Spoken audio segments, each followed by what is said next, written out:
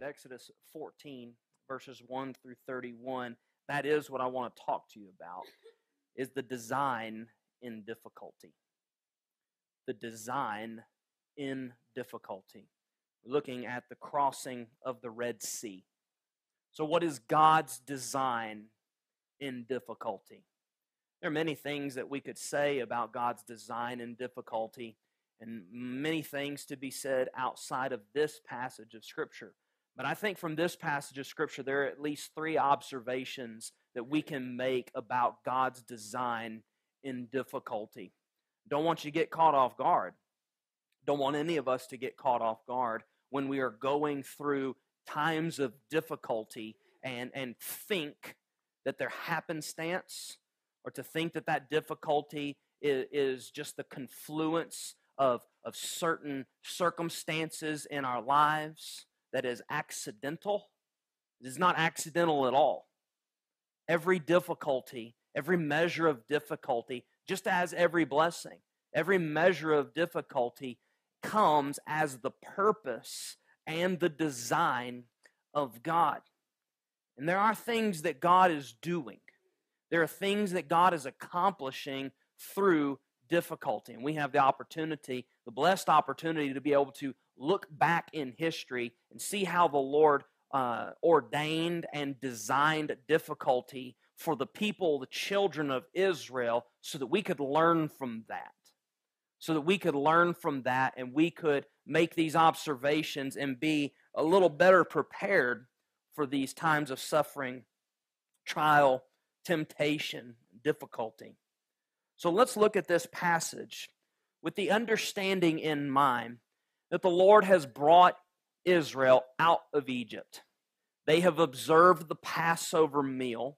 They have observed the Lord's Passover, where the angel of death passed over the homes of those whose doors had been covered in the blood of that sacrificial lamb. But the Lord did not pass over in mercy the homes of the Egyptians who were not covered by blood. No, the Lord killed the firstborn son of every home and even the firstborn of all the livestock.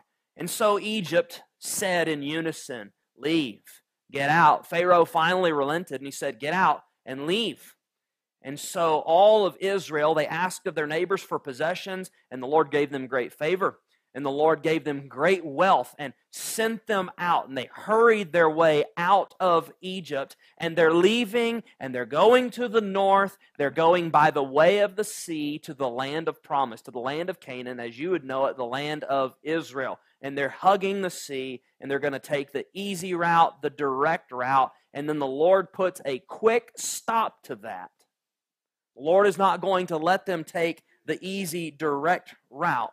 And what we saw the last time we were in Exodus, when we looked at Exodus 13, is that the leadership of the Lord is perfectly wise. Perfectly wise. The path that the Lord ordains is the right path. It's the best path.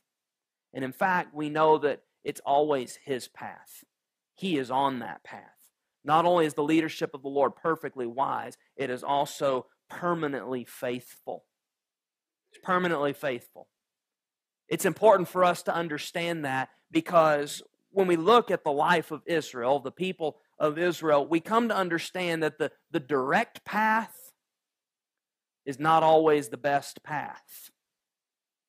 The direct path to glory is not always the best path. We also come to understand that the difficult path is not always unwise. The difficult thing, the difficult way, the difficult path is not always unwise. We ought not measure the wisdom of things by their ease, because in the paradigm of God's sovereignty, it is often the opposite of that. So, the Lord is going to design a very difficult path for Israel, just as the Lord has designed difficult paths for each of us. He has designed difficult paths, discipline for each of us, not out of hatred, but out of love. The Lord disciplines us as a father, the son of His love. And so the Lord has ordained difficult paths for each of us. There's some truths that we need to take home, and we need to firmly root those in our heart. I'm going to summarize the sermon in this way, and you'll see these three observations laden here in this summary statement. You might want to write this down. The Lord designs difficulty in our lives to demonstrate His power, secure a holy fear, and fortify us in faith. The Lord designs difficulty in our lives to demonstrate His power, secure a holy fear, and fortify us in faith. I want to look at this passage in two sections, verses 1 through 18, and then verse 19 through 31. And after we've looked at everything, and we'll walk through it relatively quickly because I want you to get the big picture. I want you to see the big picture of the situation and then the salvation unfold. And after we've walked through that passage, we're going to draw back and we're going to draw out three observations. Three observations about God's design and difficulty. When we look at verses 1 through 18, we see the Lord's design of a difficult situation.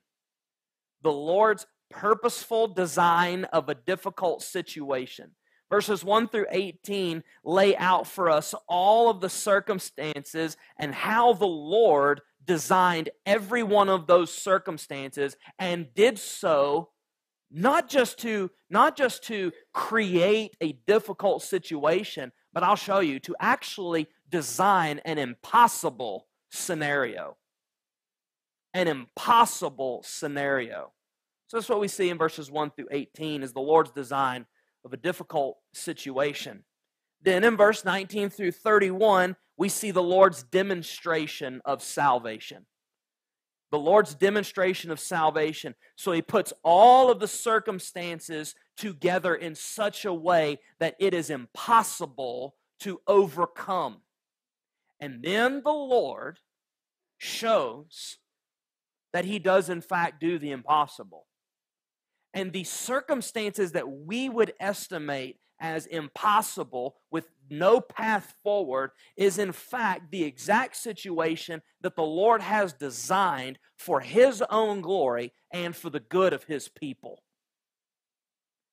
And if we do truly believe and know that the Lord is unchanging, that He has never changed, then we would assume rightly that the Lord is still in the business of ordaining difficult and impossible situations for His glory and for our good. It's when the Lord directs all of the aspects of our lives and creates these circumstances of impossibility, be ready to observe how the Lord makes a path, how the Lord makes a way when there is no way. Here's the trick of faith. The trick of faith is to understand that the Lord oftentimes does not reveal that path until the very end, until you're ready to snap, until you're ready to give up. And then He reveals the path forward. And most of the time, Brother Carlton, we end up having to ask God for forgiveness because we didn't trust that He had a path ordained. We just figured based on our reasoning and our evaluation of the circumstances and situation, there is no path forward, not even with God. So the trick of faith is to never doubt. Never doubt the design and the wisdom and the faithfulness of God. Because there's some things that He is not going to reveal to you until you go through these kinds of situations. So let's go to observe them. By the Lord's grace, observe them in the life of the people of Israel. It says in chapter 14, again, we'll look at verses 1 through 18 together. The Lord's design of a difficult situation. It says, "Then the Lord said to Moses, tell the people of Israel to turn back." That doesn't make sense. Tell them to turn back and encamp in front of Pi-hahiroth, between Migdol and the sea, in front of Baal-zephon.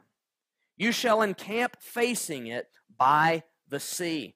A lot of places that even if I try to explain in detail where they are, most of us would not know exactly where it is. The exact location that this took place is in fact not even known with certainty. This is the northern part of Egypt, the northern part of Africa, somewhere between that northern part and Israel, there in the wilderness, at the tip of the wilderness. In fact, Baal-zephon means Baal of the north. Baal of the north. Pi-hahiroth means mouth of the canals. Mouth of the canals. And Migdol means fort, tower. So it seemed to describe the kind of place. This is a watery place. It's the mouth of canals. This is where these canals are dumping into the Red Sea. All this water is coming in. This is a dangerous place.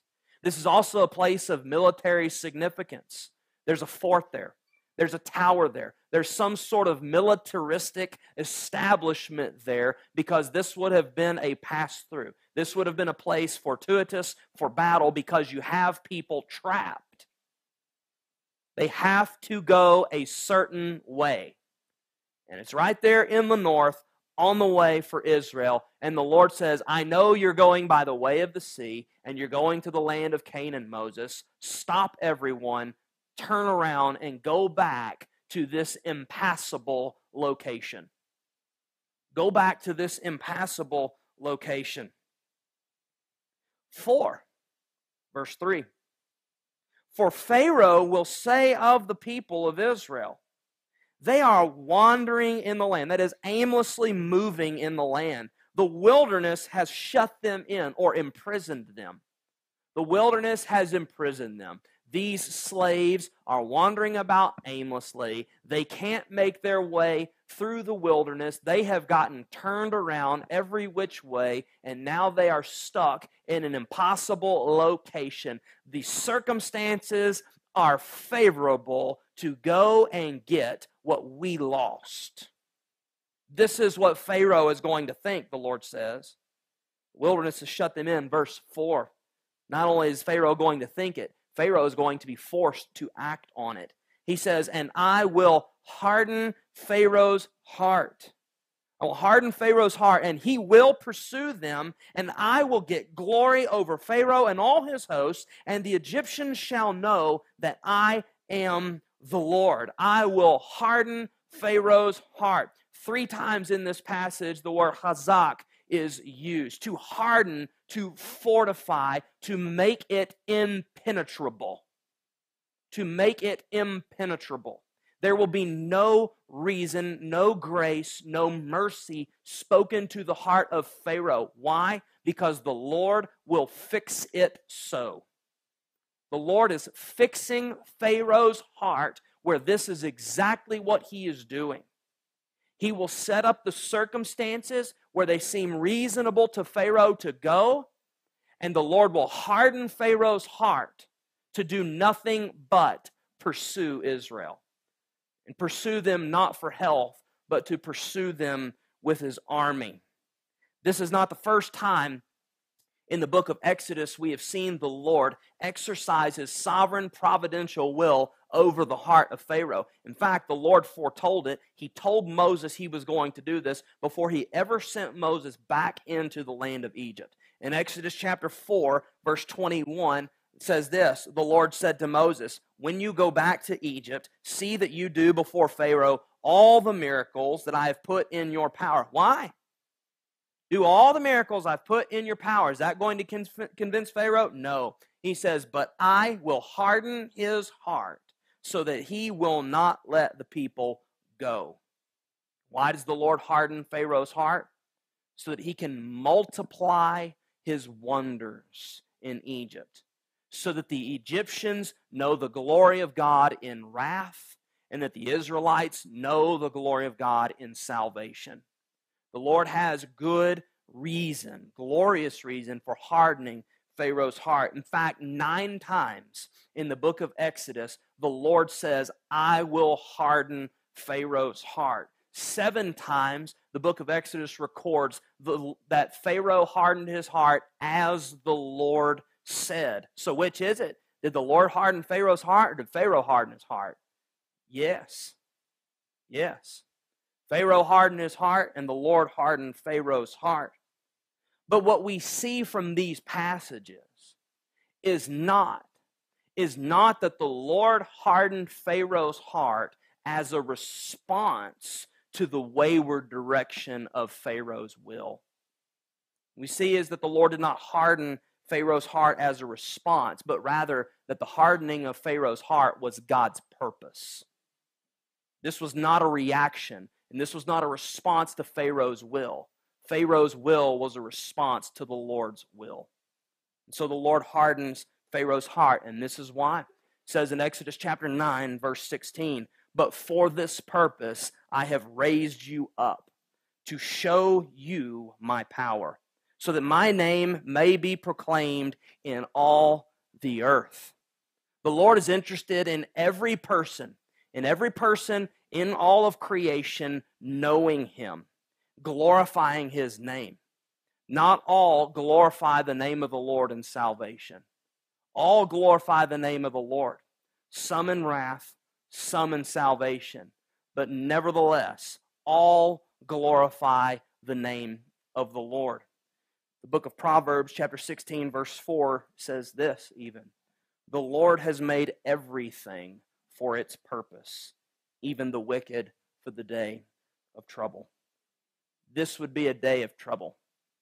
This will be a day of trouble for Egypt, though by every human calculation, this is a horrible day of trouble for Israel. The Lord will flip the script, because the Lord is going to mix in a variable here that no man would have ever considered. It would have never entered into the mind of man. In fact, it would be unimaginable that the Lord would do this. "So that you shall know that I am the Lord." That I am the Lord. You remember that name, the Lord. We've read it in Exodus chapter 3. We've read it many times on Sunday mornings as we look at the Gospel of John. The Lord tells Moses in Exodus chapter 3, He says, "Tell the people of Israel, I am has sent you. I am the Lord." When the Lord speaks of Himself in this way, He is using this eternal present tense to be verb to describe Himself. Not I was, I am, and I will be. But the Lord speaks of Himself always in the present tense. I am. It speaks of it to His unchanging nature. Moreover, it speaks to His eternal nature. He is in the eternal present tense. It speaks to His self-sufficiency. The Lord exists not by means of creation. All of creation exists by means of the Lord's upholding power. The Lord is self-sufficient. And not only that, if the Lord has the power to maintain His own person and life unchanging for all eternity, the only other fitting definition is to describe the Lord as omnipotent, to be all-powerful. So the Lord says, "So you shall know that I am the Lord." Omnipotent, self-sufficient, eternal. This is what the Lord is interested in demonstrating to Egypt, to Israel, and even to the drowning army of Pharaoh. Why? Because the Lord is interested in all the world knowing His glory. And let me just tell you, Pharaoh is begging for this. Pharaoh is begging to know the Lord. He says in Exodus chapter 5, verse 2, it says, "But Pharaoh said, 'Who is the Lord, that I should obey His voice and let Israel go? I do not know the Lord, and moreover, I will not let Israel go.'" Pharaoh is getting a crash course in the knowledge of the holy, in knowing who God is, in knowing who the omnipotent God is. God is all-powerful, not Egypt, and not Pharaoh, and not the false gods of Egypt. But it gets even better here. The Lord has secured that Pharaoh is going to pursue Israel and pursue them, in fact, in an impassable location. Israel is going to be stuck. They cannot move out of this place.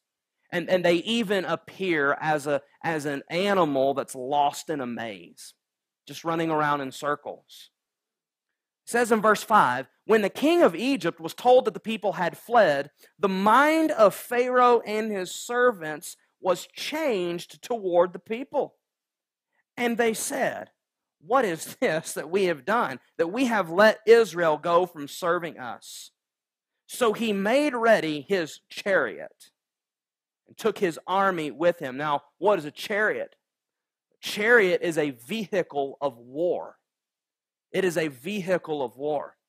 And if you were to think back as far as much we know about ancient warfare, the chariot was the most powerful weapon of warfare in the world.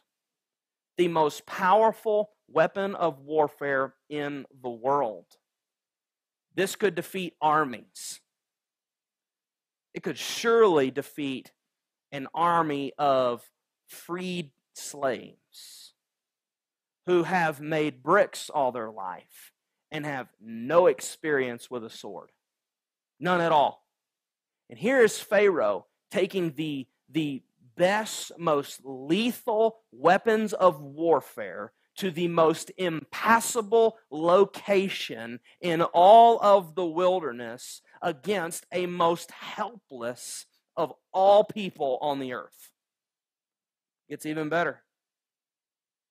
It says, so he made, verse 6, ready his chariot and took his army with him and took 600 chosen chariots and all the other chariots of Egypt with officers over all of them. So this is not just soldiers. These are the elite soldiers on the elite vehicles of warfare, and they kind of just quit counting. The 600 best chariots and horsemen and all the other chariots. It's as if Pharaoh walks through the stables and says, take all my best chariots. And then he looks around and says, just get all those ready too. Get everybody together. We will not fail. Pharaoh is going to march out an invincible army. Compared to Israel, this is an invincible enemy.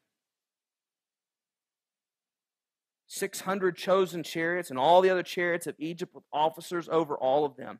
Verse 8, and the Lord hardened, made it impenetrable. And the Lord hardened the heart of Pharaoh, king of Egypt, and he pursued the people of Israel while the people of Israel were going out defiantly. The Egyptians pursued them, all Pharaoh's horses and chariots and his horsemen and his army, and overtook them, encamped by the sea at Pi-hahiroth, in front of Baal-zephon, mouth of the canals, Baal of the north, right here at this impassable, horrible location for the people of Israel. And what's the attitude of Israel as they go out of Egypt? Look back again at verse 8. He pursued the people of Israel while the people of Israel were going out defiantly. That word there for defiantly is actually two words in Hebrew. It actually means with raised fist. With raised fist. Almost always when you see that phrase used in Hebrew, it is speaking of haughty, arrogant behavior. It is speaking of somebody who believes themselves to be superior and better than. So when this group of freed slaves is leaving out of Egypt, what is their heart? Is their heart, thank you, God. I am lowly, and you've saved me. Their heart is, we're so much better than you. We deserve this. We deserve this. You give us what we deserve. And here we go, and they're all walking out, gloating. And they're walking through the wilderness, and they're gloating. And just the chapter before, Unbeknownst to Israel, the Lord says, look, I can't even take them by the way of the sea, because if they go to the land of Canaan right now and they face battle, they're all going to quit, because they're a bunch of freed slaves. And they're free, but they're not hardened warriors. They can't handle it. Ironically enough, the Lord takes them to a battle zone. He takes them to a battle zone where, I'll tell you, they don't have the opportunity to go backwards. They're going to be stuck. Whereas they would have run from war at the border of Israel, they're going to be in a battle they can't run from. So the Lord's going to put them in a situation He already said they will fail. There is no doubt they will absolutely fail. And yet, their attitude is defiant. Their attitude is of superiority. I am better than. Friend, I hope that none of us ever have that kind of attitude, that the Lord has saved us because there's something within us deserving of that salvation. That we would say, the Lord saved me because I'm better than. When in fact, the Bible tells us that the Lord saved us because we were the worst. Because the Lord has actually chosen the least of all to show grace and to show glory. We're not better than anyone. Especially not better than other people. Israel would struggle with this. In fact, in the book of Deuteronomy, there's some warnings given. Deuteronomy chapter 8, verse 2, to Israel says, and you shall remember the whole way, the whole journey that the Lord your God has led you these 40 years in the wilderness, that He might humble you, testing you to know what was in your heart. So why did the Lord lead Israel through the wilderness for 40 years rather than taking them on a direct path? Because they were too arrogant to go into the promised land. And the Lord was going to take them into the wilderness to do some serious humbling. Fair warning, when we walk in pride and we walk in arrogance and we walk in superiority, the Lord is often determined, and I'll say even always determined, for His children to be humbled in the wilderness. Better to be humble and get to walk the narrow path, the little easier path, than to be haughty and superior and be humbled in the wilderness.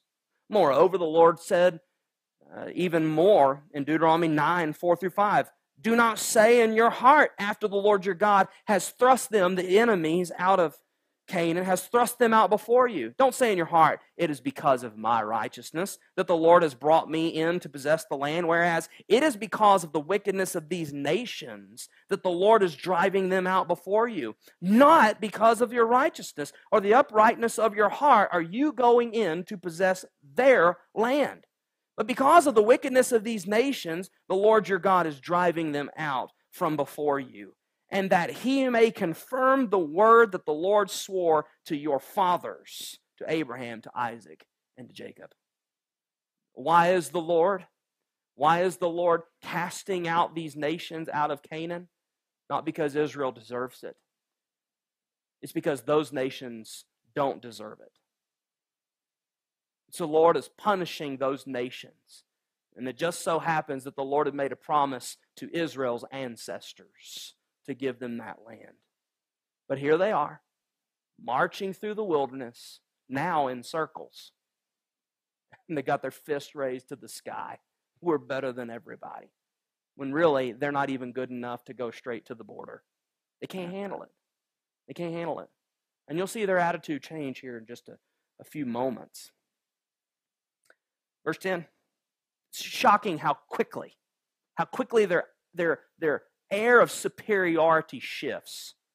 When Pharaoh drew near, the people of Israel lifted up their eyes, and behold, the Egyptians were marching after them, and they feared greatly. And the people of Israel, they cried out, and that verb for cried out includes within it this desperation, this screaming. I thought they were better. I thought they were superior, fist in the air. And here they are, crying out to the Lord. They said to Moses, is it because there are no graves in Egypt that you have taken us away to die in the wilderness? What have you done to us in bringing us out of Egypt? Is not this what we said to you in Egypt? Leave us alone that we may serve the Egyptians? For it would have been better for us to serve the Egyptians than to die in the wilderness. You talk about a dynamic attitude shift. They're not better than anyone, are they? Now they realize we are dead. We were superior 2 verses ago, but now we're as good as dead. And it would have been better, can you imagine the mentality? It would have been better, morally superior, to have remained slaves in Egypt than to come out here where we are, because we are as good as dead men. A dramatic shift. The Lord has a way of quickly humbling us. So he puts them in an impossible situation. So, the Lord tells them. In fact, Moses, the Lord's servant, says in verse 13, and Moses said to the people, "Fear not and stand firm." Something about your attitude that needs to change. Fear not and stand firm, and see. There's something about your perspective that needs to change. And see the salvation of the Lord, which he will work for you today. For the Egyptians whom you see today, you shall never see again. The Lord will fight for you, and you have only to be silent. In fact, when you read the end of verse 13, what you don't see in your English translation, when it says, you shall never see again. I don't know why the ESV leaves this untranslated, but it actually says, ad olam. Ad olam. And you will never see them again, even to the end of the age. Even to the end of time, unto eternity. You just need to fear not, stand firm, and watch. See the salvation. The word for salvation is actually the word Yeshua. See the Jesus that the Lord is going to work for you. See the salvation the Lord will work for you. The Lord will fight for you, verse 14, and you have only to be silent. That's a comforting verse. I've taken great comfort in that verse. I remember a dear friend of mine giving that verse to me by way of encouragement a number of years ago that got me through a very difficult time where I thought that it was an impossible situation, when in fact the Lord made a path where I would have never imagined a path. The Lord will fight for you. You have only to be silent. The Lord said to Moses, "Why do you cry to me?" Verse 15. Why are you doing this? Why do you cry to me? Tell the people of Israel to go forward. To go forward where? There's a sea there. Tell the people of Israel to go forward into the sea. Lift up your staff and stretch out your hand over the sea and divide it. Cut it open. That word for divide, it means to take a sharp instrument and cut it open. Divide it, that the people of Israel may go through the sea on dry ground. And I will harden the hearts of the Egyptians so that they shall go in after them, and I will get glory. I will make my name renowned over Pharaoh and all his host, his chariots and his horsemen. And the Egyptians shall know that I am the Lord when I have gotten glory over Pharaoh, his chariots, and his horsemen. So what has the Lord done in verses 1 through 18? The Lord has designed a difficult, impossible situation. Here's Pharaoh with all of the best of his army, all the best of his chariots, and everyone else, and they are coming directly at, dust behind them, flying at the children of Israel, who are haplessly, helplessly, and hopelessly right there on the northern part, right by the sea, and they have no choice. And they're crying to the Lord, "We're dead." And Moses is told, "Why are you talking to me? Tell the people to go forward. Tell the people to walk into the sea." This is impossible. This is an impossible situation the Lord has designed. We'll come back and make some observations. Let's look at verses 19 through 31. The Lord's designed a difficult situation. Now the Lord's going to demonstrate salvation. Then the angel of God, who was going before the host of Israel, moved and went behind them. And the pillar of cloud moved from before them and stood behind them. Now, when you see the angel of God, I really have no other way of interpreting this according to the book of Exodus than this being a pre-incarnate appearance of Jesus. This is the way that I would have to interpret this. When I look back at Exodus chapter 3, verses 2 through 6, this is the first time in the book of Exodus I see this name, the angel of God, used. And let's see what is said there in Exodus chapter 3, verse 2 through 6. It says, "And the angel of the Lord appeared to him," that is to Moses, "in a flame of fire out of the midst of the bush." And let me just point you to this. See how the angel of the Lord speaks. He doesn't speak about the Lord. He speaks as the Lord. He looked, and behold, Moses did. The bush was burning, yet it was not consumed. And Moses said, "I will turn aside to see this great sight, why the bush is not burned." When the Lord saw that he turned aside, so who saw? The Lord. God called to him out of the bush. So the angel of the Lord is God. God called to him out of the bush, "Moses, Moses," and he said, "Here I am." Then he said, "Do not come near. Take your sandals off your feet, for the place on which you are standing is holy ground." And he said, "I am." Who said I am? The angel. He says, "I am the God of your father, the God of Abraham, the God of Isaac, and the God of Jacob." And Moses hid his face, for he was afraid to look at God. God the Father is spirit. Those who worship him must worship in spirit and in truth. If Moses is here looking at God, the angel of God, the angel of the Lord, same person, who is he looking at? He's not looking at the Father. He's not looking at the Holy Spirit. He's looking at Jesus. He's looking at the pre-incarnate Christ, who has yet to receive the name Jesus. Here he is, the messenger of the Lord, God's powerful agent. Ring a bell now? And the Word became flesh, God's powerful agent of creation, of work, his message, his messenger. So who is it that is going before Israel in the wilderness, in this pillar of fire? It's Jesus. Jesus is there. Then the angel of God, verse 19, look at it again. Then the angel of God, Jesus, who was going before the hosts of Israel, he's walking before them, this pillar of fire, he moved and went behind them. He had been leading them, and then he moves behind them. And the pillar of cloud, which led them by day, moved from before them and stood behind them, coming between the host of Egypt and the host of Israel.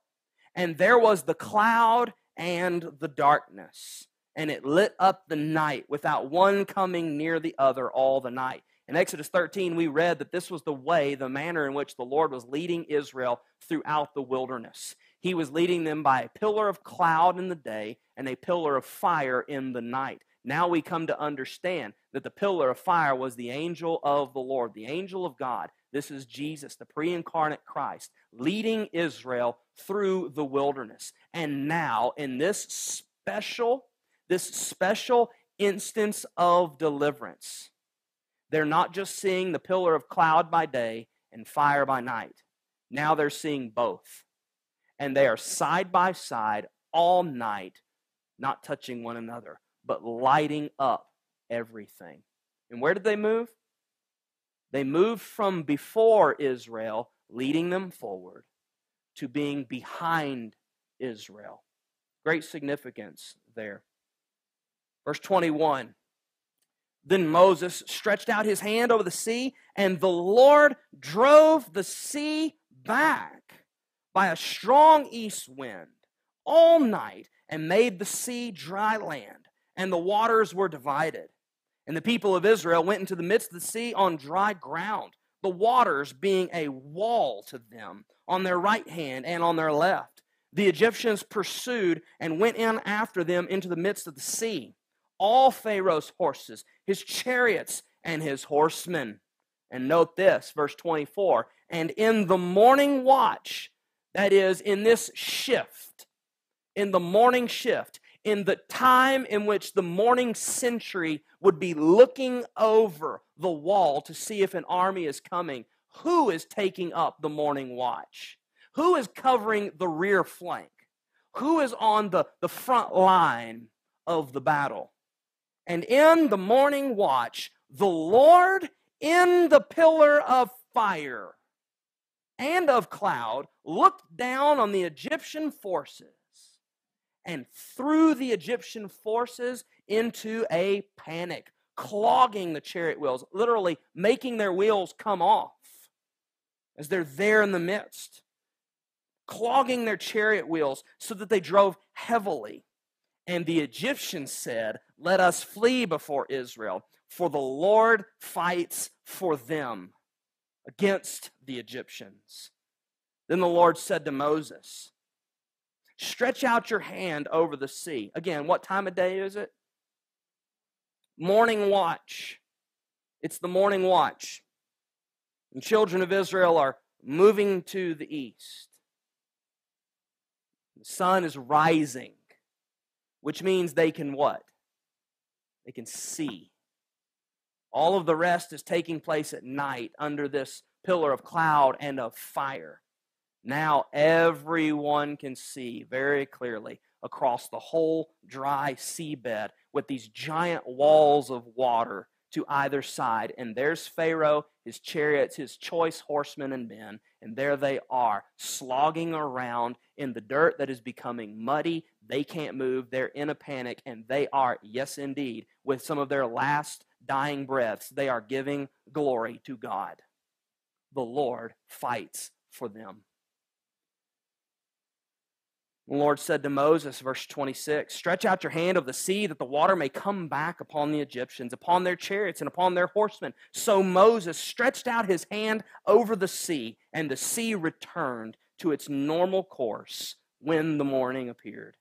And as the Egyptians fled into it, the Lord threw the Egyptians into the midst of the sea. The waters returned and covered the chariots and the horsemen. Of all the host of Pharaoh that had followed them into the sea, not one of them remained. But the people of Israel walked on dry ground through the sea, the waters being a wall to them on their right hand and on their left. Thus the Lord saved. Yeshua. Thus the Lord Jesus Israel that day from the hand of the Egyptians. And Israel saw, how did they see? By the light of the day. And Israel saw the Egyptians dead on the seashore. This inconquerable, invincible enemy. Israel saw the great power. That is, they saw the powerful hand that the Lord used against the Egyptians. So the people feared the Lord, and they believed in the Lord and in his servant Moses. What a stark change of heart. May people who were going out defiantly, arrogantly, in this haughty air of superiority. They fear the Egyptians. They have no choice. They walk through the Red Sea on dry ground. They get to the other end. The waters crash down. They turn around in amazement. And all of their enemies are dead, floating on the shore. And their reaction is to fear the Lord and say, okay, God, I believe you now. I believe you. I trust you. That word for believe in Hebrew actually means to put on. I wear you. I believe in you so much that I'll clothe myself in this trust, in this faith. And we're not done. Let's make some observations here. 3 observations of God's design in difficulty. Observation number 1. The Lord designs difficulty to demonstrate his power towards his people. The Lord designs difficulty to demonstrate his power towards his people. In other words, Sometimes the Lord turns off the lights so that we see who the light is. Sometimes the Lord puts us in a dark place where we've got nowhere else to look but Him. Sometimes God deprives us from whatever we thought was giving us strength. From whatever we thought was giving us strength. He deprives us of that so that we know where our power actually comes from. Indeed, it's not our power at all. It's the strength that the Lord provides.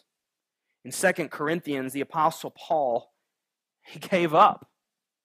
He gave up and he just celebrated that. Listen to this, 2 Corinthians chapter 12, 7 through 10. Paul says, "So to keep me from becoming conceited because of the surpassing greatness of the conceited," fist held high. "So to keep me from becoming conceited because of the surpassing greatness of the revelations, a thorn was given me in the flesh, a messenger of Satan to harass me." Who gave him that? The Lord did. Why? To keep him from becoming haughty, fist raised. To keep me from becoming conceited, he says. 3 times I pleaded with the Lord about this, that it should leave me. Verse 9 of 2 Corinthians 12. "But he said to me, my grace is sufficient for you, for my power is made perfect in weakness, so that the power of Christ may rest on me. For the sake of Christ, then, I am content with weaknesses, insults, hardships, persecutions, and calamities." Or, in other words, difficult, impossible situations. Why? "For when I am weak, then I am strong." So the Lord sometimes, many times, especially when we're arrogant, the Lord will deprive us of what we think strengthens us so that He can show us the true source of strength to demonstrate His power towards His people. This is what the Lord did to Israel. You saw that there in verse 14. "The Lord will fight for you." Well, Lord, how do we know it'll be you who fights for us? Because I'm going to make you walk through this and turn around and stand still and shut up.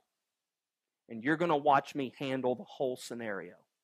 You're going to watch me handle the whole situation. But God, I like to have my hands in everything. God, give me a sword. Lord, you know I can fight. You know I'll bow up against the best of them, Lord. I will go down dying. And the Lord says, be quiet. Don't say another word. You go over there and stand across the finish line, and I'll run the rest of the race for you. And you watch, and then when you get handed the medal, you get on your knees and give it up in glory. And say the power came from God. God's not interested in us being glorified in our own self. God is interested in us giving Him glory. Observation number 2. The Lord designs difficulty to secure His people in holy fear. The Lord designs difficulty to secure His people. That means we are secure. We are safe when we fear the Lord. We are not safe when we fear men. We are not safe when we fear the opinions of others. We are safe when we fear God. That is when we are safe. That is when we are secure. And the Lord will design scenarios. He will design scenarios to secure you and I in a holy fear. We are scared out of our minds. And the Lord comes through and turns around and says, why are you crying out to me? Why are you doubting? The Egyptians whom you see today, you will never see again, even unto eternity. This problem that you think is insurmountable and that you are terrified of, this right thing that you need to do, that you are terrified of, you just do it. You fear me and do it. These are the kinds of situations that the Lord designs for us. I'll take you back to the text now. Look at verse 13. And Moses said to the people, "Fear not, stand firm, and see the salvation of the Lord." Two of those three address one thing, and then one of the three addresses another. The first address that the Lord gives here in this little statement in verse 13 addresses the attitude of Israel. The attitude of Israel. What is their attitude? Well, it's right there. He says, "Fear not, stand firm."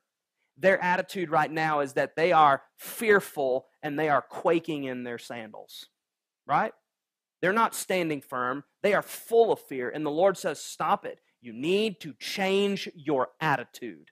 You need to change the way that you look at these circumstances. You see Pharaoh, you see an impossible situation, you see this impassable sea, and you are afraid, and you need to take some heart, put fear away, and you need to stand firm. The Lord first addresses their attitude.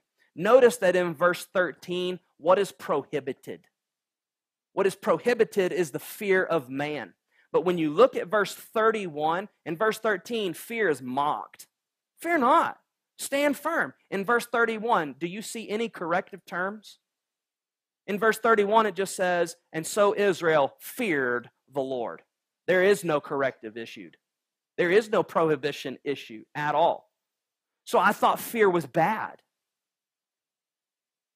Fear's prohibited in one sense, and yet it's set up as the example in another sense. Fear is a failure. Fear is always a failure when the object of our fear is someone or something other than the Lord.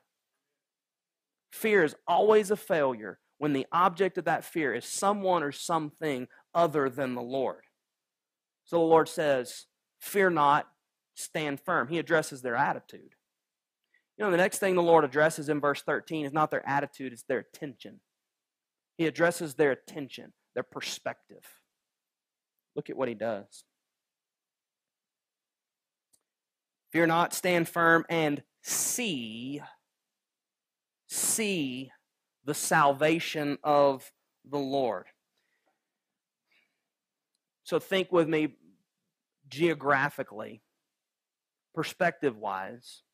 Israel has been led through the wilderness to this point, pillar of fire by night, pillar of cloud by day, always going before them, leading them to the place to go. They get to the edge of the sea, and they're looking and following the Lord, and they stop at the edge of the sea.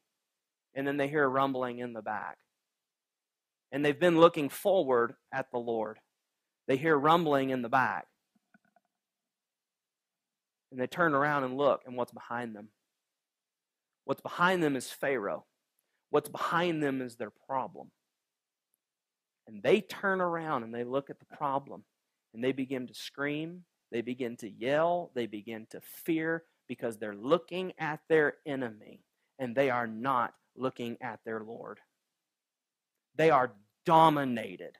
They are lorded over by a tyrannical master. The fear of man, the fear of death. They are not looking at the Lord anymore. They're looking at their enemy.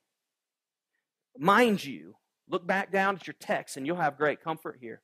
Look at what the Lord does. Again, pillar of fire, pillar of cloud go before, right? Always.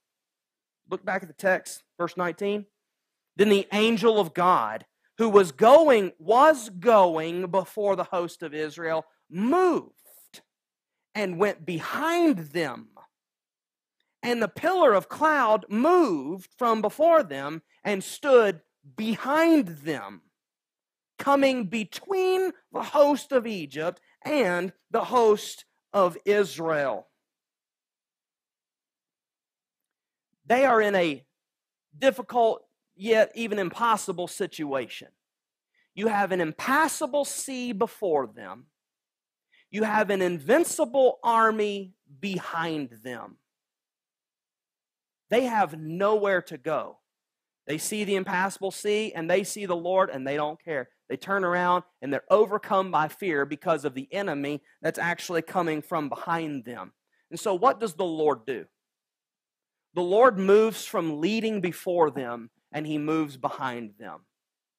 Oh, and we would really easily jump to the most basic conclusion here and say, well, the Lord was just moving. He was just moving between the host of Egypt and the host of Israel. This was a protective measure against the army so that the army can't go any further. Because Israel, what they really need, they need some time. They need some time to get through. And so the Lord is He's going to set up a screen here. He's going to set up a screen and let them pass through safely. Surely that's all the Lord is doing. And that's not all the Lord is doing. The Lord was not simply moving between them and their enemy to buy them time. The Lord moved between them and their enemy so that their gaze was no longer on their enemy. Their gaze was on the Lord. They can't see Pharaoh now. They can't see his chariots now. They look behind and there's the Lord. And he says, you go that way. They turn around and you know what they see? A sea. And the Lord says, go forward. There's your path. Your path is through the waters. Through this agent of death. That's your path. You walk right through there. You see, the Lord was not merely guarding Israel from Pharaoh and his chariots and his horsemen. The Lord was guarding Israel from fear of man. The Lord in the pillar of cloud and fire was a much more forceful power. And the Lord said, fear me. And I'm saying walk. So what does Israel do? They walk. So the Lord is doing what for them? The Lord is securing his people in a holy fear. The Lord is perfectly fine, in fact, desirous of fear. But it's got to be a holy fear of him. And when we fear God, we have no need to fear anyone else. Israel's problem was that they quit looking at their deliverer and they started looking only at their enemy, only at what was behind them, only what the Lord had saved them from. And they weren't looking towards what the Lord was saving them to, and they weren't looking forward to who saved them in the first place. So the Lord rescued them from that. He secured them in a holy fear. He demonstrated his power towards his people. There's another observation to make, though. Number 3, the Lord designs difficulty to fortify his people in faith. To fortify his people in faith. Impassable sea, invincible army, and the only way through was unimaginable. At this point, no one would have ever thought this. Whose mind would it have ever entered for people to walk through the sea on dry ground? It's unimaginable. Impassable sea, invincible army, unimaginable solution. And yet, what does the Lord do? The Lord designed a situation where there was no option but to trust him. They can't go back towards Pharaoh. They couldn't get to Pharaoh if they tried. They can't walk through the pillar of fire and cloud. They have one way forward, and it's off the high dive. They're going to go through the Red Sea. No choice but to trust the Lord. Oh, we could celebrate Israel because in verse 31 it says that they believed the Lord and his servant Moses. Let me ask you, what choice did they have? Oh, friend, celebrate your faith, my faith, all we want. But we got to understand, what choice did we have? When the Lord says it is wrath and hell, or it's glory and eternity in the kingdom of God, what choice is there? There is no choice. It is a glorious, determined outcome. I must choose the Lord when I see him in all his beauty and all his wonder and all of his salvific provision. So the Lord designed a situation where they had to trust him. They had to believe the impossible. Had to. Hebrews 11:1 says, faith is the assurance of things hoped for, the conviction of things not seen. What was unseen? A road in the water.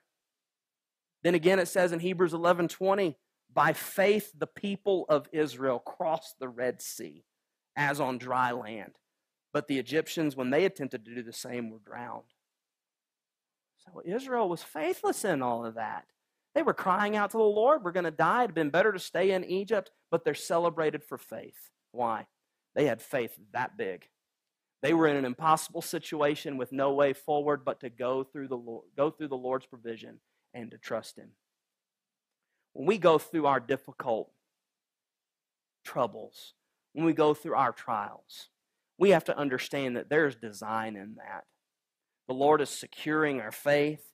He's demonstrating His power. He's giving us a holy fear. And here, Israel, faced with this impossible situation, and they walk through water, which is what in the account? The water for Israel was the means of salvation. The water for Egypt was the agent of God's wrath. I've seen that somewhere else, where the means of God's wrath becomes the means of His salvation. Behold then, both the kindness and the severity of God, Paul says. Look to Jesus, who took the means of God's wrath, death, and made it the means of our salvation, the means of forgiveness. He took the means of God's wrath, a grave, and He made it a means of resurrection.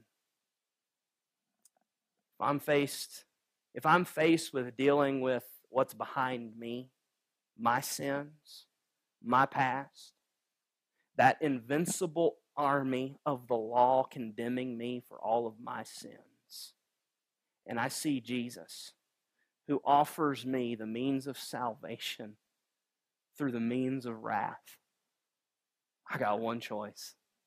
I'm walking straight through in faith to believe in Jesus and to trust in Him.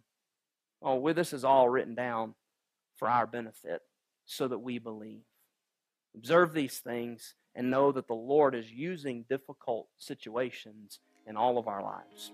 You pray with me?